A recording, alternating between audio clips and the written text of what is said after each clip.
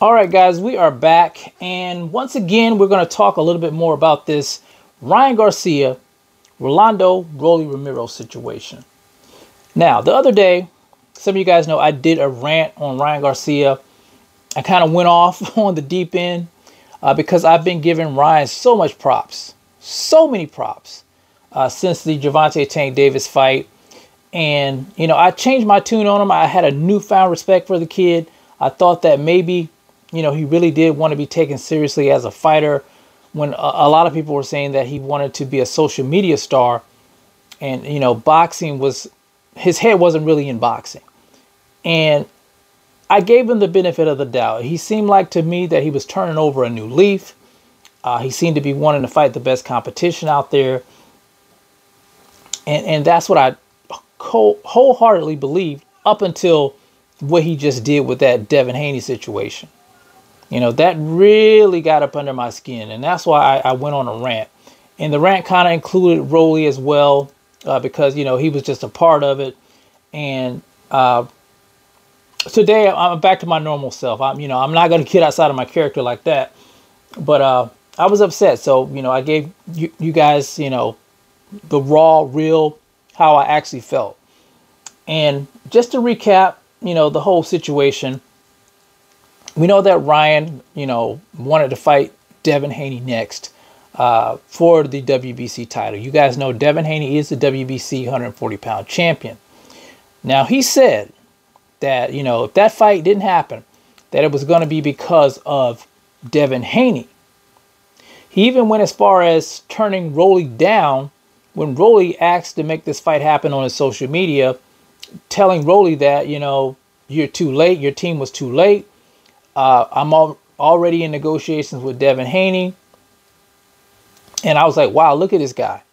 And then he turns around, does a complete 360, and says he doesn't want to fight Devin anymore. He wants to fight Rolando Rolly Romero. And the speculation was that Floyd Money Mayweather Jr. got in his ear. We've seen him hanging around Floyd. We've seen them doing interviews together. We've seen them doing road work at 3 a.m. in the morning on video. We know that Rolly fights under the TMT banner. So we know that Floyd possibly got in his ear and said, hey, if you want to make this Devin Haney fight that much bigger, don't fight Devin next. Fight my guy, Rolly, who is the WBA champion. Capture that belt. And then you can go back and fight Devin Haney, making that fight much bigger. It's the Floyd Money Mayweather effect. It's the Floyd Money Mayweather blueprint. We know that. We know he likes to marinate these fights and make them bigger. And I don't really have a problem with that. But my problem with Ryan is, once you committed to that Devin Haney fight, you shouldn't back out your commitments, because you've done this in the past. You've pulled out of fights, and now, you're all the way back to square one. What people think about you. People think that you don't have any integrity. You don't really want to be a fighter. And that's why I was so upset about it. That's why, I went on that rant, because it just took everything back to square one. And here's the thing. You talk about fighting Rolly for the WBA title. But the thing is that you and Rolly you got one big ass problem. And that one big ass problem is Ismael Barroso. Ismael Barroso is you guys' big ass problem. Because the fact is that Ismael Barroso is now the WBA interim champion.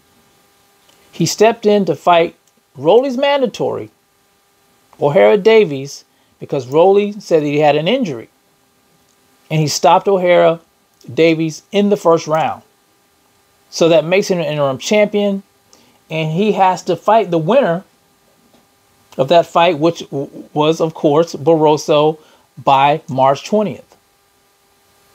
So if you don't do that, then there's a possibility that you get stripped of the WBA title. So there goes your fight for a title. You know, you fight Rolly. There's no title there if Rolly gets stripped. Now, they could pay Ismael Barroso step aside money, you know, if he takes it. Then you don't have to worry about Barroso. But I'm praying to God that he doesn't. I'm praying to God that he doesn't want to take step aside money. I'm praying to God that he wants to face Rolando Rolly Romero for the simple fact that he was robbed in that first fight. The powers that be robbed Ismael Barroso of the WBA title. He should be the champion right now, not Rolando Rolly Romero. And I'm tired of guys getting chances who don't deserve it.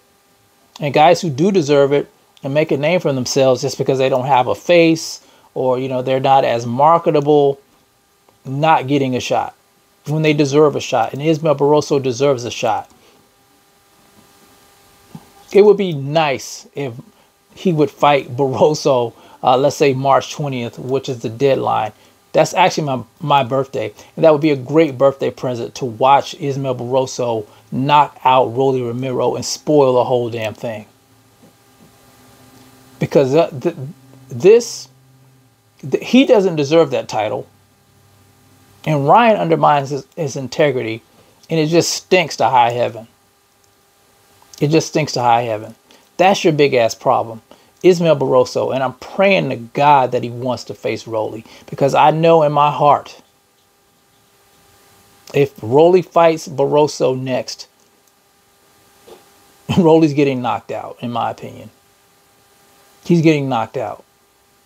That guy is the boogeyman at 140, in my opinion. He's an older guy, but he's a dangerous fighter, and they want to avoid him at all costs. They don't want him messing up the money train. Even though he did everything that he needed to do to put himself in that position to be a champion. But we'll see what happens with this. But that's your big ass problem. Now, you guys let me know what you think about it. Would you be satisfied with them paying Ismael Barroso step aside money? Do you want to see Ismael Barroso get his opportunity like I do? How do you feel about Ryan Garcia pulling out of the fight with Devin Haney? Listening to Floyd Money Mayweather? You guys let me know how you feel about it in the comments section. It's the CMB. I'll talk to you guys in the next one. And I'm out. Peace.